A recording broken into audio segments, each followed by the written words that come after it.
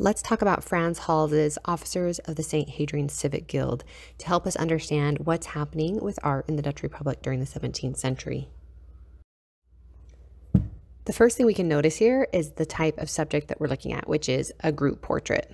And one of the things we want to remember is that there were a lot of middle-class patrons in the Dutch Republic during that golden age of the 17th century. And they were really wealthy, right? This was a rising middle class, and some of them were becoming like mind-bogglingly wealthy. And that made portraits very popular. People wanted to memorialize themselves. People wanted to have a portrait as a sign of their newfound social status. And we have to remember too that portraits also really appealed to this Protestant context within the Dutch Republic. They didn't always want biblical subject matter. In fact, that was pretty rare for them to want biblical subject matter. So these secular types of subjects were really popular in the 17th century. Group portraits could include family groups. It could include a club, which is essentially kind of what we're looking at here with this militias guild. It could be a charitable group. There were all sorts of different options we could have for group portraits. And this one in particular was done for a civic guard in Haarlem known as the Civic Guard of St. Hadrian. It was originally meant to be hung publicly. So this was something that people, just in the general populace, especially other businessmen, would have seen very often. So when we talked about portraiture as being a mark of your social status, understanding how this particular portrait would have been displayed helps us to understand even how strongly it would have communicated the social status of those that are pictured in the group portrait. Here you can see a print from the late 1700s showing the painting in situ.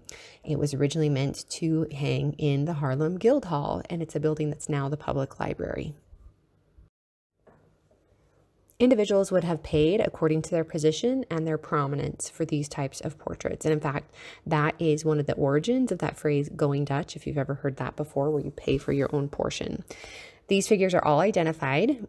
We can see quite a bit of emphasis and attention given to the two captains of the Civic Guard.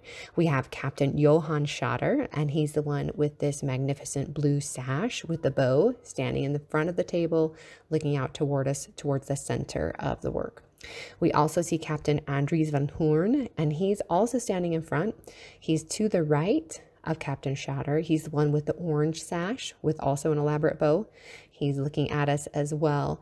So these two figures would have been the most prominent types of position in the guard themselves, and that prominence is really being communicated through the composition. One thing that's kind of interesting to know is that they're shown banqueting instead of like preparing for battle or fighting. And really these civic guards actually had a role in fighting and protecting cities earlier on in the 80 Years' War. But at this point of the 80 Years' War, they didn't really have very many actual responsibilities. They very little had any sort of defense responsibilities given to them, and they were more like social clubs. So this becomes a real statement of security and of the prosperity of the Dutch Republic on the whole. So it doesn't just propagandize these individuals and their social class, but it also says something about the political situation in the Dutch Republic. They don't need to defend their cities because they're peaceful cities. Most of the fighting of the 80 Years' War is happening in Flanders. They don't need to fight themselves because they're wealthy enough to hire mercenaries. So this simple kind of subject of them banqueting rather than fighting is actually pretty significant.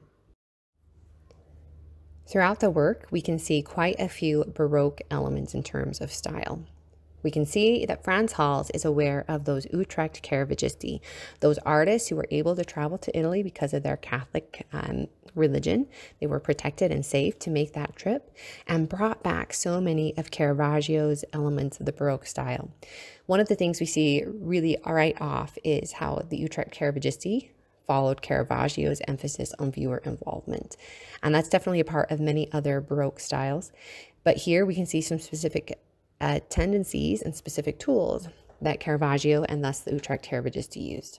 So we have a lot of eye contact, for instance. We have a lot of foreshortening, things coming right out to our space.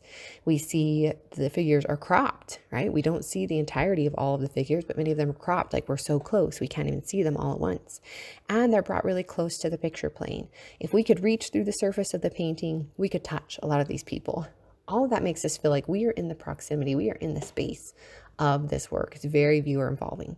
It involves us also, just like Caravaggio and like the Utrecht Caravagisti, through illusion. things look really believable.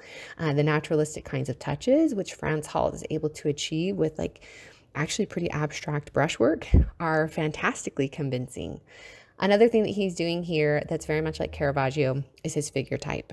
And this is something we see used throughout the Dutch Republic all the time, the unidealized naturalistic portrayal of human subjects and human figures. These aren't figures that look like titanic muscle bodybuilding, idealized men like Rubens might portray, but instead they look like normal everyday dudes. And those unidealized figures are a huge component to the way Caravaggio approached the Baroque style, and something that the Utrecht Caravagisti bring back to the Dutch. And we see many Dutch artists following after the same trends. You can see a couple of other things here that involve us as viewers, and there's some that are really kind of more specific to Frans Hals. We have this sense of vivacity, exuberance, spontaneity. This whole work seems like it is full of life. And part of that is due to the technique that Frans Hals uses, this alla prima approach. So he does very little underdrawing, but he just kind of approaches the canvas and just executes.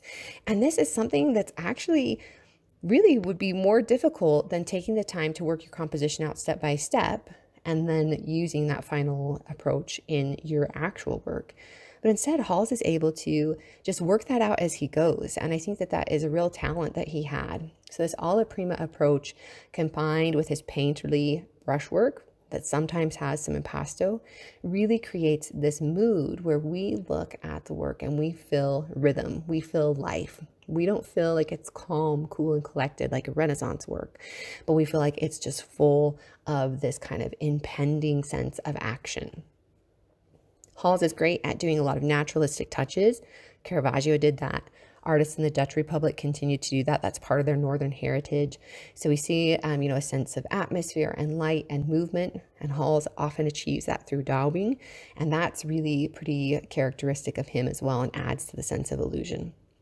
He's using diagonals. He's using kind of compositional tools that seem very active and vibrant. That too keeps us feeling like this is an exciting work. This is something that Hals is wonderful at achieving. Instead of a group portrait with two people just lined up, which is pretty boring, Hals is able to create this sense as though we've just walked into the room and we have come into this overflowing conversation that's happening between all these individuals. They're right in the middle of enjoying themselves. It's almost as though we can kind of hear the level of their involvement in their party as we look at the work. Hals achieves too a great sense of psychology with these figures, and that's something that he is known for. The sense of character, the sense of individuality that he captures through dress, through gesture, through features is really pretty fantastic.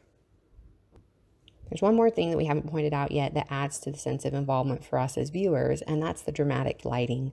So Hals is using here some tenebrism, some pretty stark contrasts of light and dark. These figures are brightly lit. They're against a fairly dark background. It brings a lot of emphasis to them, but also adds a kind of sense of excitement to the work. Along with Rembrandt, Frans Hals will be one of the most successful artists with group portraits.